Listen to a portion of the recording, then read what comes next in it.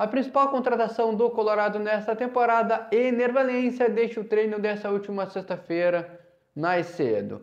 Mas ele preocupa para o jogo de terça-feira, o jogo de volta das oitavas de finais da Copa Libertadores da América diante do River Plate? O que acontecer com o equatoriano? Ele vai para o jogo contra o Corinthians? Ele vai estar à disposição? Ele não vai estar? O que se tem de informação e mais? Time esboçado pelo técnico Eduardo Cudê no treino, o último treino que aconteceu nesta sexta-feira lá no CT Colorado. E mais, Eduardo Cudê quebra protocolo, visando o jogo contra o Corinthians. E mais, tem ingressos para o jogo contra o River Plate? Não tem? Tudo isso e muito mais aqui nesse vídeo do canal Central Grenal, informações do Colorado. E antes deste conteúdo, peço para tu te inscrever no canal, ativar o sininho de notificações e deixar o teu like para tu não estar perdendo nenhuma informação do Colorado, tá certo?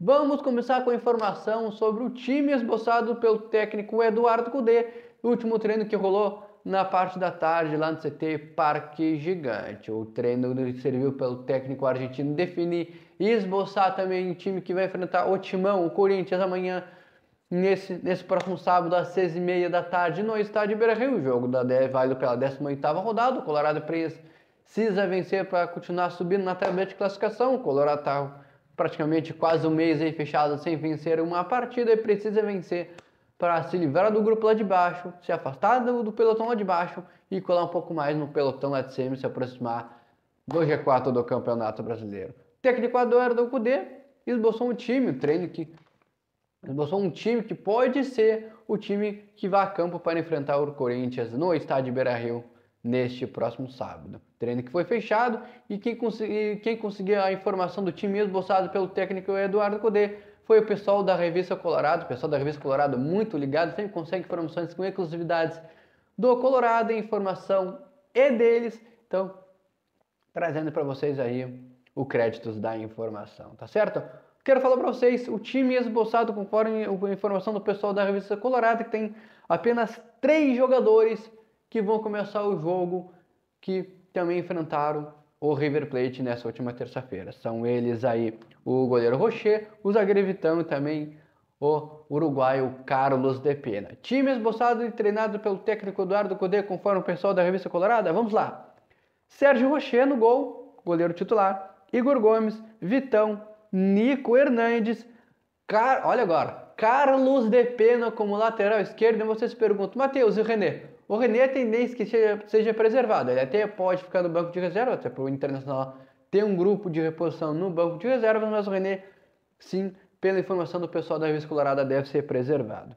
E Carlos de Pena na lateral esquerda. Matheus e o Tamalara, informação de bastidor, que o Tamalara treinando separado para dar um pouco mais de carga e preparação no condicionamento físico do atleta. Pelo menos a informação de bastidor que rola lá no estádio Beira-Rio. Então vamos lá. Sérgio Rocher, Igor Gomes, Vitão, Nico Hernandes, Carlos de Pena na lateral esquerda, Gabriel Rufi, Maurício, Matheus Dias, olha agora, Bruno Henrique centralizado, exatamente, o volante que veio do Al-Ittihad, lá centralizado como o meio armador, e Pedro Henrique e Luiz Adriano, 3 jogadores que devem ser mais observados pelo técnico Eduardo Cudê, o Bruno Henrique, o Pedro Henrique e também o jogador Luiz Adriano, que até entrou no jogo contra o River Plate, mas não teve aí muita minutagem, entrou praticamente mais da metade do segundo tempo no lugar do Enner Valência. E também o meio atacante Maurício é outro jogador que deve ser muito bem observado pelo técnico Eduardo Cudê. Pela informação do pessoal da Revista Colorada, o Carlos de Pena, como vai ser deslocado para a lateral esquerda, deve te perder um pouco de espaço. Então, esse jogo também deve servir de laboratório mais ou menos pelo técnico argentino, para dar minutagem para alguns jogadores e também para avaliar a titularidade de alguns jogadores ou não, certo? Informação do Enner Valência, também informação do pessoal da Revista Colorado, informação que o atacante equatoriano, que não estava junto com o grupo de jogadores que foi esboçado pelo técnico argentino para enfrentar o Corinthians, ele estava treinando finalizações com o resto dos jogadores que são considerados titulares, e no meio do treinamento ele sentiu o joelho direito, caiu no gramado e depois foi examinado pelo departamento médico colorado, depois foi para a academia. Não dá de trazer aqui uma informação se é uma contusão, se é uma lesão. O Internacional não deu nenhuma informação também nos bastidores. Agora esperar para ver um posicionamento, algum parecer do Internacional ou, claro, qualquer novidade eu vou trazer aqui para vocês. Mas a tendência é que para o jogo de terça-feira contra o River Plate, ele não deve preocupar, deve estar à disposição.